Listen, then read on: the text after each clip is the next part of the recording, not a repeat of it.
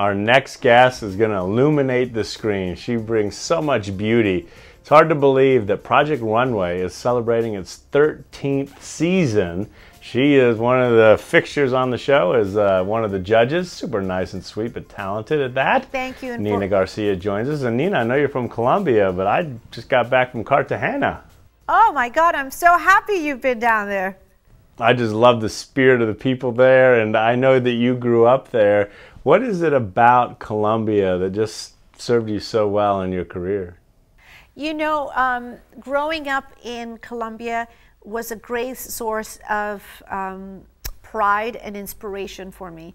When I came to this country and I started working in the fashion business, I think that was one of the inspirations for strength in my career. I really felt that my cultural background, the fact that I had a different perspective in fashion, it was a source of strength for me. I'm very proud to be a Latina. I'm very proud of my culture. I think, you know, Colombia is a great country. There's so much richness, there's so much cultural richness. And I grew up with women that loved fashion, and culturally it's part of, you know, women are very feminine and are very attuned to what they wear and how they wear their makeup. So it was a great source of inspiration, and it was a great source of pride for me. And it served me really well in my career. Like I said, I'm very proud to be Latina, and it's, you know, I love Colombia. Well, one thing's for certain, over the years of Project Runway, I've gotten to know your passion and beauty, and thank you so much for joining us. I know you're also the creative director at Marie Claire, and what vision do you have for that magazine?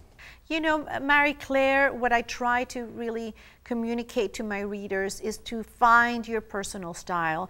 I don't want to dictate to our readers what to wear and how to wear it. I want to inspire them. Our readers are already very secure women that have their own point of view. So what we offer them are inspirations. We offer them ideas, but it's never about dictating fashion. It's never about talking down to them in terms of fashion, but offering them choices. And those choices are, you know, it could be in a mix of prices. It could be from the high end to something very affordable. But really curating those pages so that the reader finds the best value and the best inspiration in our fashion pages. Well, Nina, you're such an inspiration. Congratulations. I love how you open your heart to so many and give us some really good tips to live by. So given your success, well-deserved, what advice would you give to anyone out there pursuing their passion, given what you've learned on your journey? Really, you know, my best advice to everybody is find something that you are passionate about, and don't give up. Be very perseverant, because in every industry, it's not only in fashion. I think that you have to have that passion and perseverance and never give up, because it can happen. Stay with it. Well, Nina, we are blessed that you followed that advice and stayed with it. We get to enjoy it. But you also have a very important message as well to share with us. So part of the reason that I'm here is because I have partnered with Mylan on a campaign that is for EpiPen on location. It's an initiative for those who suffer life-threatening allergies, like does my son. We discovered my son he was very allergic to tree nuts, and we've, you know, as a mother, I've been very diligent, very careful, very attentive to everything that he eats, that, you know, reading all the labels, being very careful. However, one day, on a beautiful day to the beach, you know, somebody offered us a kale chip. Who knew? This kale chip caused anaphylaxis shock. He had all the symptoms. We recognized them immediately. He broke into a rash. He threw up. His throat started closing. It was very scary. We had 2 of these. We had our EpiPen auto injectors.